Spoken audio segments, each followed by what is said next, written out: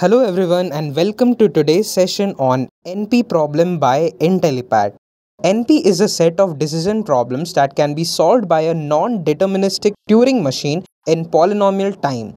In this session, we will talk about all the details of NP problem and its characteristics. So without further wait, let's start the session. But before we begin the session, make sure to subscribe to our channel and press the bell icon so that you'll never miss any update from us. Hello and welcome to yet another video by Intellipaat.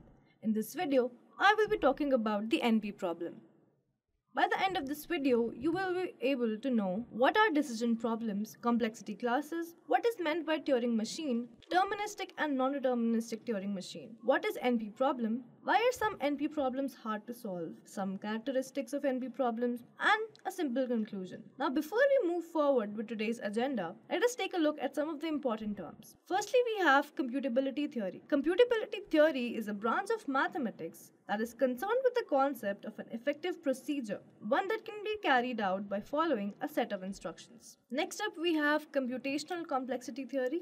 So, computational complexity theory is concerned with classifying and relating issues that are solved by computers according to their resource utilization. Next, we have polynomial time, the amount of time it takes a computer to answer a problem, where the amount of time is straightforward polynomial function of the input size. Lastly, we have descriptive complexity theory. Descriptive complexity is a branch of computational complexity theory and finite model theory that defines complexity classes according to the type of logic required to express the languages within them. Now let's move on to our first agenda, that is, what are decision problems? So a decision problem is a problem that can be expressed as a yes or no inquiry of the input values in computability theory and computational complexity theory. Some of the most significant issues in mathematics are undecidable. Decision problems generally emerge in mathematical concerns of decidability, that is, the question of whether or not there is an effective technique to determine the existence of an item or its membership in a set. Next, we have complexity classes. So, a complexity class is a group of connected resource-based computer issues in computational complexity theory. Time and memory are the two most often studied resources. The majority of complexity classes consist of decision problems that can be solved with a Turing machine and are differentiated by their time or space needs. Saying that all decision problems can be solved with a Turing machine would be a generic way of understanding this. So first, let's see what is a Turing machine. A Turing machine is a mathematical computational model that provides an abstract machine that manipulates symbols on a strip of tape using a set of rules. Now, Turing machine is again of two types. We have deterministic and non-deterministic. Let's move on and see our next agenda, that is deterministic and non-deterministic Turing machine. If a problem can be solved in polynomial time by a deterministic one-tape Turing computer, it is classified as P-class in algorithmic analysis. And for non-deterministic, the problem belongs to the NP class if it can be solved in polynomial time by a non-deterministic Turing machine.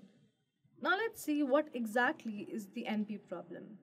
The set of decision problems for which the problem instances with the response yes have proofs variable in polynomial time by a deterministic Turing machine, or the set of problems that can be solved in polynomial time by a non-deterministic Turing machine is known as NP. The later definition is the basis of the abbreviation NP, non-deterministic polynomial time. Because the Turing machine method consists of two phases, the first of which consists of a non-deterministic guess about the answer, and the second of which consists of a deterministic algorithm that checks if the guess is a solution to the problem, these two definitions are equal. Our next agenda here is, why are some NP problems hard to solve?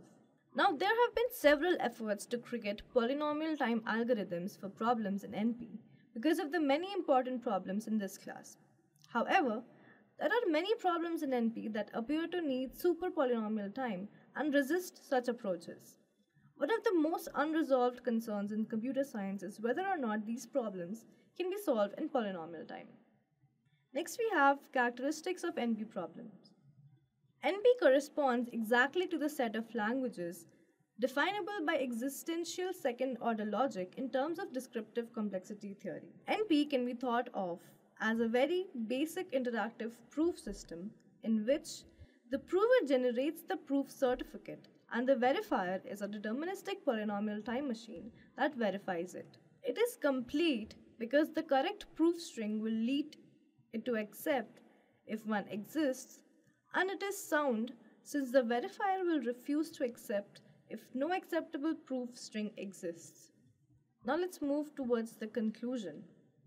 P is a subset of NP. Well, that statement is partly true and partly false. So, is there a way to swiftly solve these NP problems? That is the core topic we are trying to discuss here. If this is the case that P equals to NP, it could drastically alter how we think about NP problems, as it implies that there is a rapid way to solve all of them.